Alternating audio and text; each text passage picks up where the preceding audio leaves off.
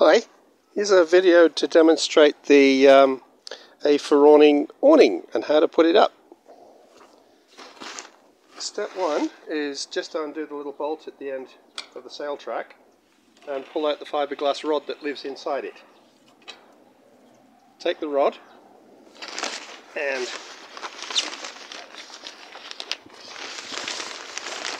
try and show you this close up. Put the rod, feed the rod in through the channel at the end of the sail track. As you push it along, as far as it'll go, which you probably can't see because it's happening on the ground. It's going like that. Okay, the next step is to get the end of the rod and push it up the sail track. It should glide up as easy as anything, so if it stops or gets hard, don't just keep pushing, find the obstruction and get rid of it. But it goes up very easy. And then close the bolt and that'll hold it there.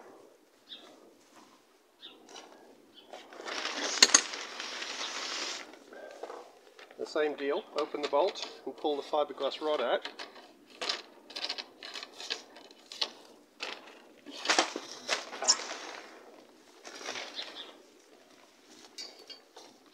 Now each end of the awning has a little shoehorn type piece which allows you easily to push the sail track in, this stuff, fiberglass.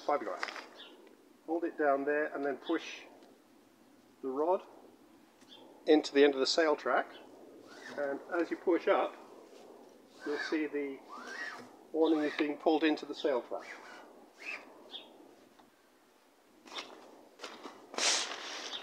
Now there's a little hook obstructing it there, so just move it out of the way and carry on up to the top. When it's all in, again close the bolt. Now for those of you who don't have the full sail track, there's a flap over bit there which also has a fiberglass rod in it. Can you see this? Yeah. With a couple of ropes. Normally you could just walk around the back of the van and hook it on, but I've got shrubbery here and I can't get through, so I'll just throw it over the top. More or less like that. Here's what the other side looks like, the rope coming over from the top and just tied loosely onto this latchy thing. It doesn't have to be tight, it's just to stop the guy ropes on the other side pulling the awning away from the van. And that does the job, and it keeps the flap so that it covers any gap that there might be between the fiberglass rod and the end of the van. So hopefully it makes it pretty much weatherproof. Not as good as the extended sail track, but it's a good option. There's a better picture of the flap over. When you're putting up the tent poles and the guy ropes, we've provided anchor points there. These are marine quality stainless steel welded D-rings. They're not going anywhere. And they're held on by webbing, top and bottom, plus a reinforcement around there. So the moral of this is, don't leave your awning attached in a cyclone, because you might never see the van again. Now, just hook the D-ring over the top of the pole, grab your guy rope loop, put it over the top of that,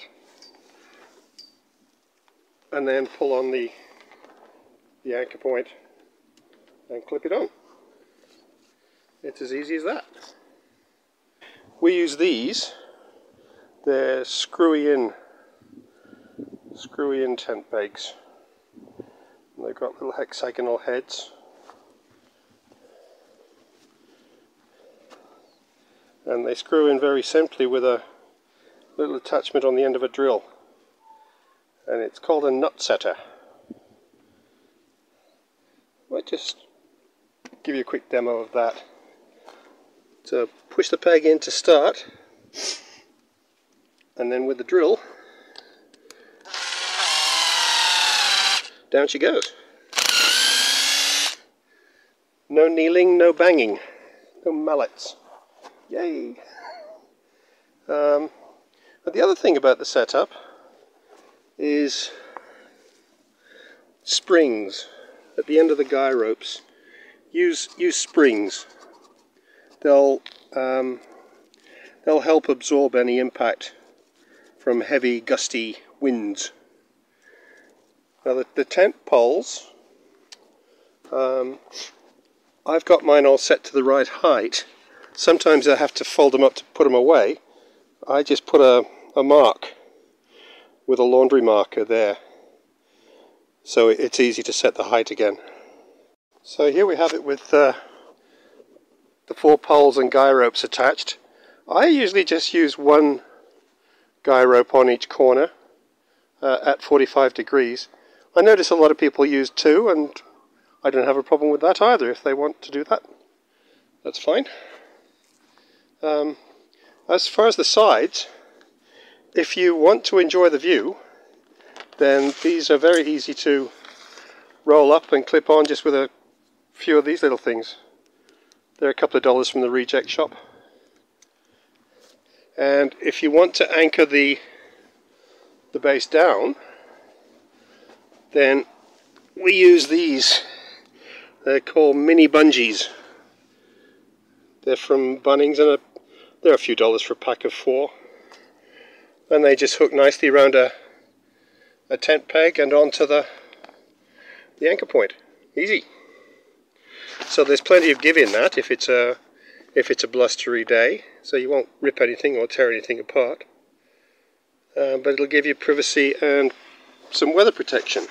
Now, we make the sides by default 105 centimeters, which we reckon gives plenty of protection and privacy, but without the side actually getting mucky from dragging on the ground. If you want them longer, just let us know and we can make them any length you like.